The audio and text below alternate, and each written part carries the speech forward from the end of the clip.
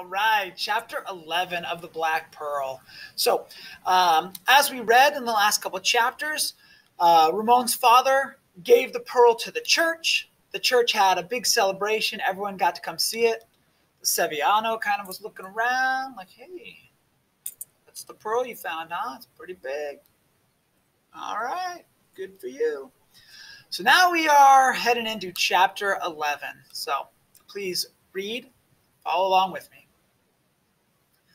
The fleet sailed that morning for Isla Serralvo. The boats glistened in their fresh paint, and the streamers that hung from their masts still shone bright. They fluttered in a light wind that blew out of the south, and the sky was the same color as the morning sea. It was a beautiful day, as if the Madonna herself had willed it so. When I left for home that afternoon, it was very hot because the south wind had died away. Then the cool Coromel started to blow down from the mountains. But at supper, the Coromel died too, and the air was heavy and hard to breathe. Trailing clouds appeared in the sky, and the palms in the courtyard began to rustle. My mother stopped eating and went to the window and looked out. If my father was on the sea, the smallest change in the weather made her fearful. If the wind did not blow, she was fearful. If the wind did not blow, or the sky was overcast, or with mackerel clouds, or morning dawned without haze, she was fearful. It is a cormorant again, I said. The cormorant is cool, she answered. The wind in the palms is hot. It is hot because the night is hot, I said. Though I knew better. I knew that it was in this way that the Chubasco began, the most dreaded wind that blows on our Vermilion Sea. I will go outside and look, but I am sure that it is the Coromel. In the courtyard, I glanced at the sky. There were no stars, and the wind had died once more. Yet I was aware that the wind that had rustled the palms was not a mountain wind. It had come from the southwest, home the Chubasco, for the air smelled strong of the sea. I went back to my supper and tried hard to be cheerful. The sky is clear, I said. I have never seen so many stars. It is a fine night on the sea. The palms rustle again, my mother said. The gentle sound filled the room for a time as we drank our chocolate. Then, as if the palm leaves had turned to iron, there came a sound of metal clashing against metal.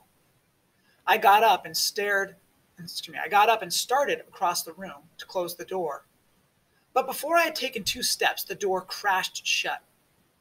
Candle flames moved back and forth. Let's try that again. The candle flames moved back and forth, and then were snuffed out by an unseen hand. I tried to relight the candles, but failed, for through the barred windows the air was being sucked from the room in great sighs. The wind, my mother said. The Chubasco, my sister whispered. I went to the window and looked out. There were no stars, and the clashing of the palms could not be heard. The sound was lost in the voice of the wind that had become the screams of 1,000 frightened gulls. The fleet had warning, I said. It is put in at Pichilinque, or one of the safe coves. There are many between here and Serralvo. My mother got up and tried to open the door. Help me! She cried. You could not go farther than the courtyard, I told her. Not that far. Even crawling on your hands and knees. The fleet is safe. Never fear. It has the best captain on the sea, and he has been through many Chubascos. The screaming of the wind became so loud that we could not hear each other. We huddled around the table in the dark room and did not try to talk. The Indians came from the kitchen and sat on the floor beside us. 2 of them had husbands with the fleet. At midnight, the wind still raged, but toward morning it slackened, and at dawn died away in gasps, as a wounded beast dies. We all started for the harbor, to be there when the fleet came home. In the courtyard, the palms were stripped of their leaves, and the tiles from the roof lay scattered around, and when we reached the plaza, pieces of rooftop were lying there also. The morning was gray and hot. As we hurried down to the beach, many people joined us. Some of them had husbands or brothers with the fleet, and all had friends. The beach was strewn with sea kelp and rows of dead fish, and the boats that had been anchored in the harbor were piled high on the shore. Usually, before Chubasco, the boats were pulled out of the water and tied down.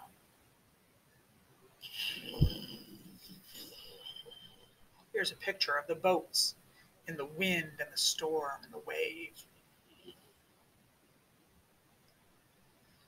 And the boats were tied down with rocks. But the storm had struck so fast that this could not be done. Father Gallardo came running down to the beach shortly after we got there. His white hair stood on end, and he had his robe kilted up to his knees. Yet he spoke to us hopefully, telling us that the boats would soon be sailing in. "The Madonna has watched over the fleet," he said, "and it is safe. There are no coves here at hand, so it will be afternoon before the boats can reach the harbor. Go now to your homes with hope and with faith that our Madonna and wait." But no one left the beach. The morning passed, and the afternoon wore on. And then at sunset, someone sighted a boat far out beyond the Lizard's Tongue. The boat came closer and rounded the Lizard's Tongue, and I saw that it was Soto Luzon in his red canoe. The old man pulled his canoe up the shore, far from the people who were gathered there, and sat down. I went over to him and asked him if he had seen anything of the fleet. He rolled a corn husk cigarette and puffed on it for a time. "I have not seen the fleet," he said, "nor will I ever see it again. Nor will you, Senor." Anger came over me at these words. "Do you say that the Manta wrecked the fleet?" "No, Senor, I do not say this. The storm wrecked the fleet, and you will never see it again." "But you mean that the Manta called up the storm?" The old man did not answer. In anger, I walked away and left him and went back to where the people were gathered. At nightfall, he was still there on the sand, smoking his cigarettes and waiting. We built a fire out of driftwood, and all of us stood around it. The crowd grew larger, and some friends brought food and water down to us from the town. And Father Gallardo came with a cross, which he placed upright in the sand as a symbol of our hope. My mother said to him, "My husband gave the great pearl to the Madonna. Surely, Father, she will bring him home." "Yes, surely," he said, "for this is a wonderful gift." The night wore on, and many from the town drifted away. We kept the fire bright until dawn, hoping that it would help the fleet to find the harbor safely. Dawn broke clear, and the sea lay quiet between the headlands, and the peaks of the far-off islands seemed to float in the sky, so close that you could reach out a hand and touch them. Soon after sunrise, a boy standing on the sea wall pointed to the south. I looked and saw a lone figure stumbling along the shore. At first, I thought it was some drunken sailor who had strayed in front of the town. He was shirtless, and his face was covered with blood, and he would fall, lie for a moment, and get up. But as he came closer, there was something about him I remembered. I ran down to the shore. It was Gaspar Ruiz, the Sevillano, and as I reached him, he fell at my feet. He raised himself and looked up at me. I have never seen the eyes of a living man that held in them so much terror. He opened his mouth, closed it, and then said, "Lost. The fleet is lost," and fell back on the sand and began to mutter words that I could not hear.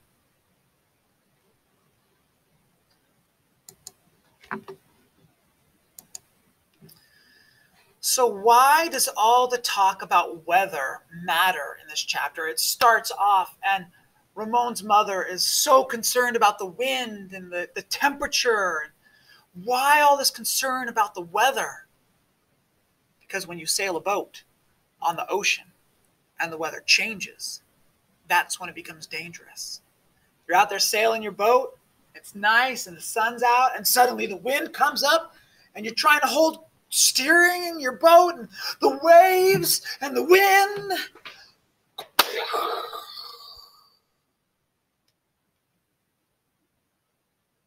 The weather can destroy a fleet of boats. Think about the mood, the feeling. But before I had taken 2 steps, the door crashed shut. The candle flames whoosh, got blown out. Oh, do you feel the wind? Do you feel the chill? Did you feel the heat, but the wind and the sound?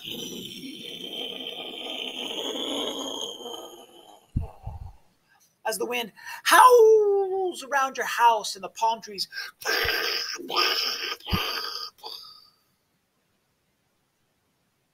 The mood, scary, frightening, intense, mysterious, dark, and unknown.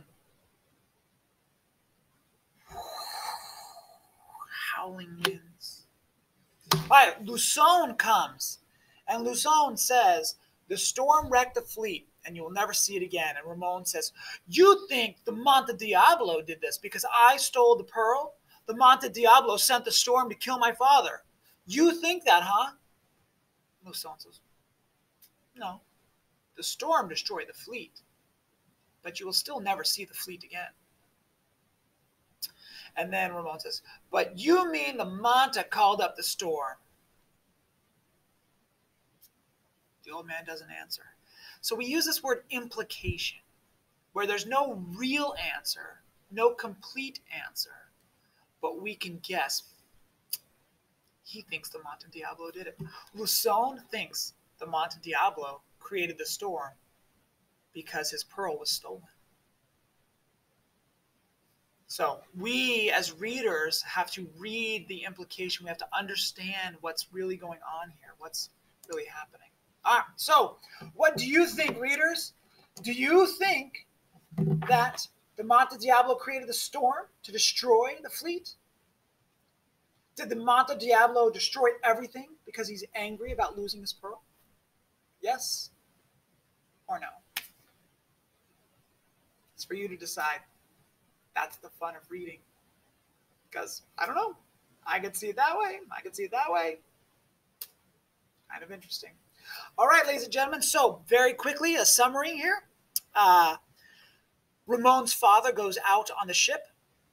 The storm comes, destroys everything, and only the Sevillano survives. It's only the Sevillano left. He's the only one who survived from the ship. All right, and it's interesting because we know that Ramon, the Sevillano, and the Monte Diablo fight to the death. All right, getting pretty good, getting pretty good. See you later.